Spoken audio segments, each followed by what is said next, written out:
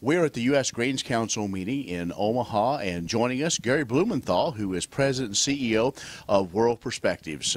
Gary, one of the things you talked about, or really focusing in on the world situation and the geopolitical impact it's having on agriculture. Maybe a lot of people don't think with everything going on, agriculture is really being affected. Well, it is being affected. I don't think it's being affected in perhaps as great a way as some people interpret. But it can be corrosive over time. Is really the underlying situation just the overall world economy rather than, say, these events over the last 6 weeks? That is clearly the larger concern.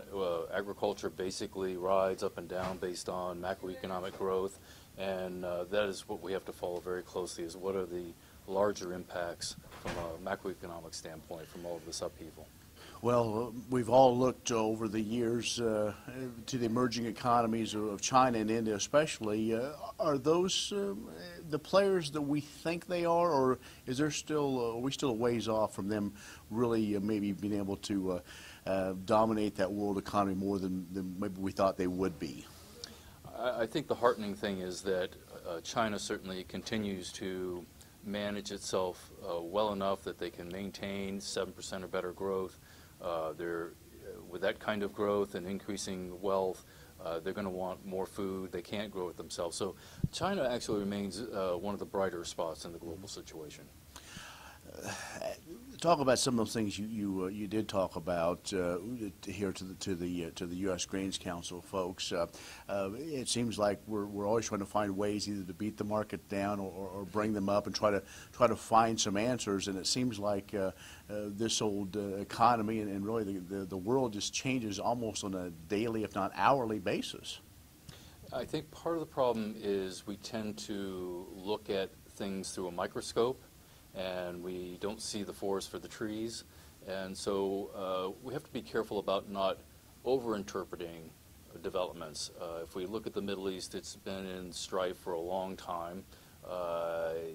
It's certainly concerning events in Ukraine, but that's one of those things where their production may fall off a bit, but they're still, it's a very, very productive part of the world when it comes to grain, and so we'll expect them to not completely fall out of the business. One of the other things you touched on was energy, the energy markets, the availability, and it seems like some of the normal world players are back when it comes to production.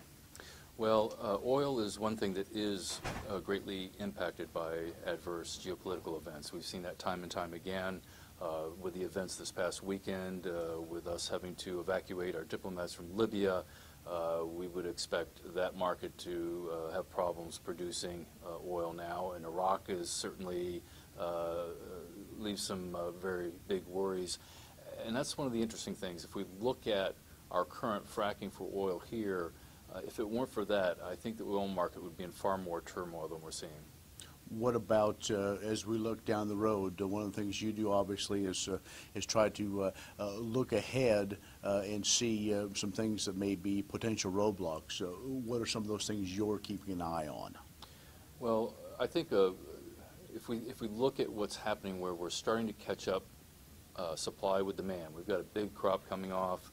I think it's a matter of, do we have enough growth potential out there to keep that from becoming burdensome?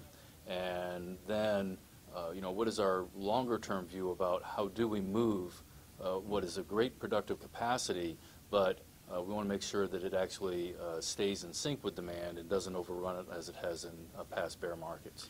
Transportation has always been an issue, not only in this country, but of course as we look to the southern hemisphere. And I know like Howard Buffett was one of the speakers at this event talking about food security. I assume that's one of the things that you also look at is, as we all know, a country that's not hungry is more likely to be more stable than others. Yes. Food security is kind of a funny issue because there's not a lack of food. It's not distributed well. But more importantly, if we look at the 37 most food insecure countries in the world, and we look at the FAO categorization of the problems that they face, yes, weather is a factor sometimes, but the more consistent problem is poor governance and corruption. And so it's really improving governance in a lot of these countries that's going to make the big change in food security. Last question. There's been some talk among some folks, some countries about the World Bank, if it's still a relevant tool, and what's your take as you're kind of there and deal with them and deal with other countries? You know, do you think that is still a viable option? Well, the BRICS countries have just announced an attempt to launch an alternative. They basically do not like the rules that are imposed by the lender, but they're going to find, even if they can get it together, that these rules are to protect the lender, and they're not going to be lending money willy-nilly. The World Bank, I think, will continue to have a role. I think we're beginning to question whether continuing to do things the same way makes sense, whether we need a change in our practices. If I just look at U.S. development assistance, you know, very few countries have been developed heretofore with all this assistance, but we're starting to see some of the fruits of that coming about. If we look at growth rates in Africa, for example, finally they seem to be turning the corner, and it's a matter really of whether we can get, as I said, the policy making fix in these countries, and that's where we haven't done a very good job in the past. Gary, thanks for your time. Yeah, my pleasure, Ken. Gary Blumenthal, the President and CEO of World Perspectives, one of those presenters at the U.S. Greens Council Board of Delegates meeting going on in Omaha. For AgView, I'm Ken Rahjes.